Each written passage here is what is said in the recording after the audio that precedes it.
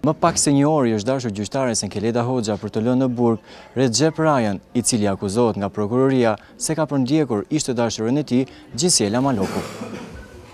Pasi u njoh me vendimin e gjykatës që la në fuqi masën e sigurisë të caktuar të shtunën, 24 vjeçari Rraja bëri jashtë gjykatës një koment të shkurtër për kreun e Partisë Demokratike Lulzim Basha.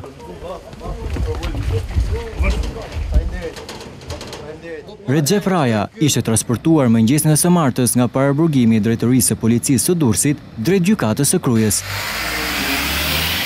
Jashtë ambienteve të gjykatës kishte shumë mbështetës të afërm dhe miq të riut, por dhe forca policie për çdo të papritur.